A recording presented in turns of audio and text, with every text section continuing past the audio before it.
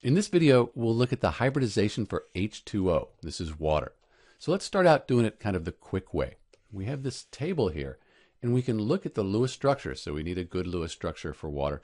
And we can look at the number of things bonded to the central oxygen. We're not going to worry about the hydrogen. That doesn't hybridize.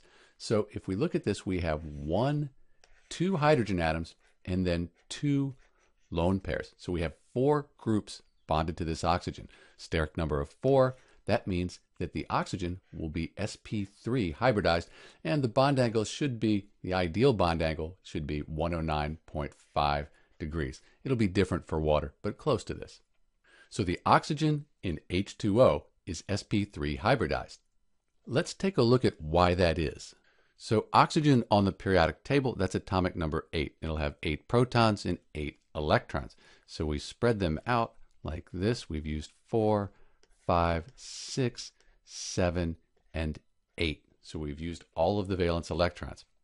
When we look at this, it kind of does make sense. We have this electron here by itself and this one, so they should be able to form these bonds with the hydrogens.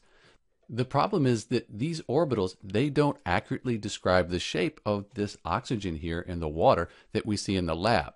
So this doesn't match what we have in reality. So to do that, we hybridize these orbitals here, these valence electrons. They're the ones in the outer shell, and these are the ones that will be involved in bonding.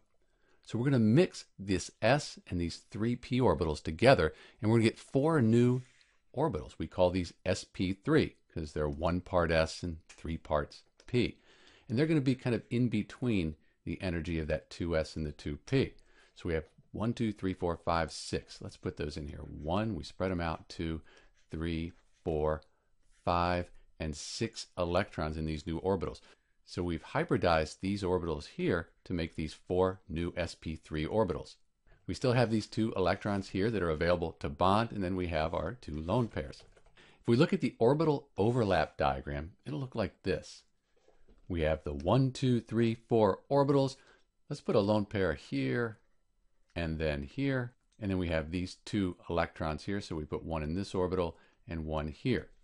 Now we can take 1 hydrogen, we can put it right here, and we'll put the other one right here. So now, because we've hybridized these orbitals, we've made them equal, we have the correct or the accurate geometry and bond angles for water. Look at our bond angle here, that should be 109.5 degrees. In reality, these lone pairs, they push down. They're going to make it less, 104.5 degrees. So that's the hybridization for H2O water. This is Dr. B, and thanks for watching.